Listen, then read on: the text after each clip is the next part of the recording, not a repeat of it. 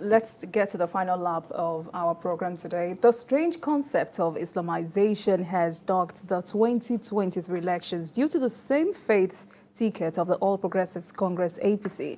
But the party's presidential candidate, Bola Tinubu, has dispelled such fear. Tinubu has given an undertaking that he will not pursue any religious or ethnic agenda if elected president of Nigeria in 2023. Speaking at an interactive session with the leadership of the Christian Association of Nigeria, CAN, Tinubu said if it is impossible for him to Islamize his home, then he could not Islamize the whole country. Let's share the story by TVC News. Ola Wakon with you. Have passed, but his decision to tow same-faith tickets has remained a talking point. It was time to set the record straight. Presidential candidate of the APC, Asiwaju Bola Tinubu, arrives in the CAN Secretariat to have an interactive meeting with the leadership of the Christian Association of Nigeria in Abuja. Review the problems. President of the Christian Association of Nigeria, Daniel Oko, says the essence was for the APC presidential candidate to meet minds with the leadership of the Christian community in the country to review and proffer solutions to the various challenges confronting the country. The idea of this interaction is to come together to review our understanding of the Nigerian crisis of development and governance and collectively find a lasting solution. The leadership of CAN presented a list of demands and issues which they believe should be looked into by the APC presidential candidate if he becomes the president of Nigeria. Clear and unambiguous religious neutrality of the Nigerian state. Asiwaju Bola Tinubu said if elected, his administration will not discriminate against anyone, either based on tribe, religion or gender. We have urgent problems that lend themselves not to a Christian or a Muslim solution. We need the best solution. And we need a partnership that will offer the best solution. While reacting to controversy about the Muslim ticket, he said Senator Kashim Shettima, as his running mate, was the best available choice at his disposal without recourse to religious sentiments. He is a brilliant man with superior intellectual capacity.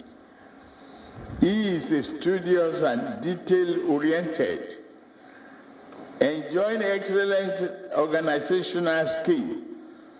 Shettima fully understands the vital difference between governance and politics. He assured the leadership of CAN that his office will be opened to them as he promised to look into all the issues raised by the Christian body. All right, APC presidential candidate Asiwaju Bola Tinubu was speaking there. Now, he has severally maintained that his reason for picking Kashim Shettima is strategic and not religious.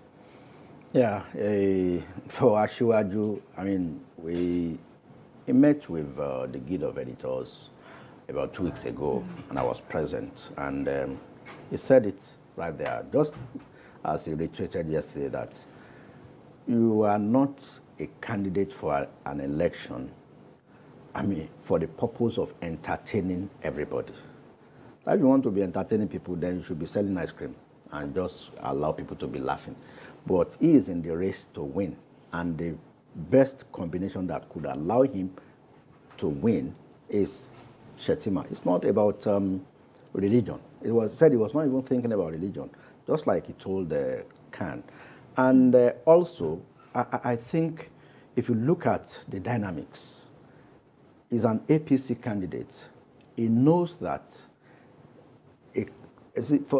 because of the way our mind is structured in Nigeria, if Asiwaju picks, quote and unquote, the CAN president as his running mate, he will still not do well in some parts of the country. That is a fact in the south-south and the southeast. Because whereas if in that part of the country there is a Muslim candidate from certain parts of the country, they will do well. So the exigencies of time and the need for him to win the election narrowed his choice to Shettima. It's not about whether it's the most competent or the best for the church, but then the most appropriate to enable him win this election. And he also went further to say that those championing Muslim ticket and badmouthing it were those who actually came to him to scheme to be his vice presidential candidate, and they lost out. And I think he was referring to the former SGF and, of course, the former Lawan and Dogara. So I think the dust is settling down. And now also is an opportunity for him to meet with the leadership of CAN, especially, I mean, bearing in mind that there was a time that they said some bishops were actually rented. But I think we can see the faces of these leaders of CAN now, that they're actually genuine leaders of CAN and not a rented crowd. All right, so it has been often said that national integration in a country like Nigeria includes the emphasizing religion in politics and governance. Can we totally say that this has eluded Nigeria? Well, first of all, let me talk about the meeting with CAN. I think that was an appropriate step. And I also think what CAN did by specifically asking and saying that we do not want anybody to sideline Christians, you know, so to say, is also very important because of the role that religion has played in our politics over the years, which, to me, back to your question, is not fostering national integration. For me, I think politicians just use religion to their own advantage at the expense of, you know, Nigerians, sentimental Nigerians. Because when I look at people talking about religion, whether Christianity or Islam, look at the character of the individuals and look at the dictates or the requirements or the expectations of both religious beliefs. How much of that do you actually see in the character of these individuals that put up religion as the main or most important thing in our politics? But of course, we need to be balanced in whatever we do, and that is why I will not blame those who think that a Muslim ticket is not it. But of course, at the same time, for whoever wants to win, you also need to look beyond that. And I also want to add the fact that the poverty and the problems we are having in this country does not discriminate between religion. It's not as if you're a Muslim, you go to the market. If the economy is bad, it's not as if you will get something cheaper. And if you're a Christian, it's not as if you will get something cheaper. So I think what we should be emphasizing really is are things that bring us together. National integration, economic development. Those are the things we should be emphasizing. But unfortunately, religion is playing a very big role. So, Majid, how and when did we get here? And are we ever going to get out of this religious, ethnic sensitivity when it comes to politics and governance? Those who are pushing religious stuff are those who don't mean well for this country. Most of the best nations in the world, the nations with the highest GDPs, they didn't achieve that based on religion. Is China a religious country? Is America a religious country? The nations that are doing well, they de-emphasize religion.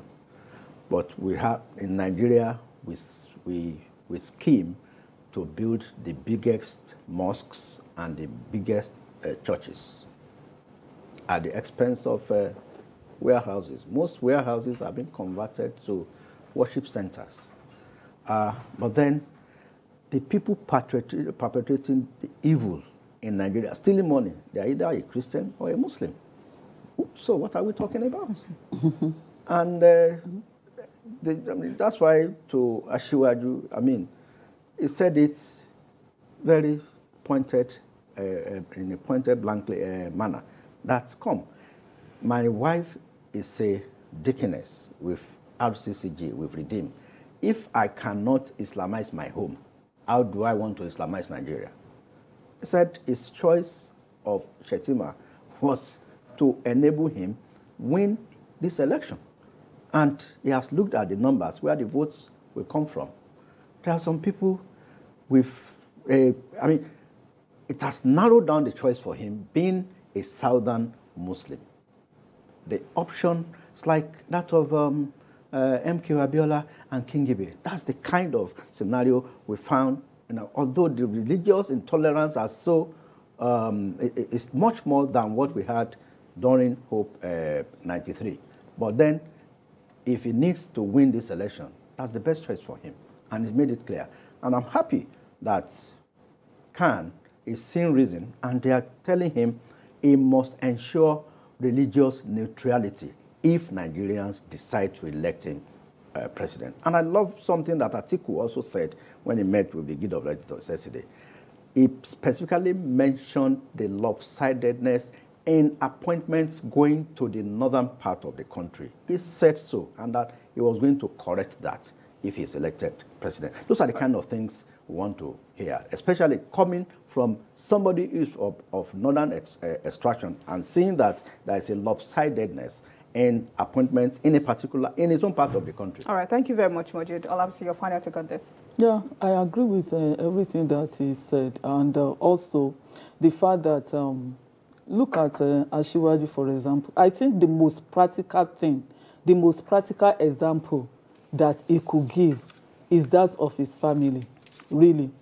Because, I mean, if he's been married to a Christian and they've been known for years, and he could allow her to be a deaconess, then it means that his level of tolerance is probably above average. Yeah. And the fact that if you look at when he was governor also, he was the one that introduced this annual Thanksgiving in Lagos State Government House, and all of those things. That is why what you do before will count in future. All right. Thank you very much, Islamise, for your contribution at the program today. Thank you very much, Majid Jami, for coming on the show today. Thank you very much. And thank you very much for watching. That's all on Journalist Hangout today. Join us tomorrow for another episode of the program. You can watch the repeat broadcast of this episode tonight at 11.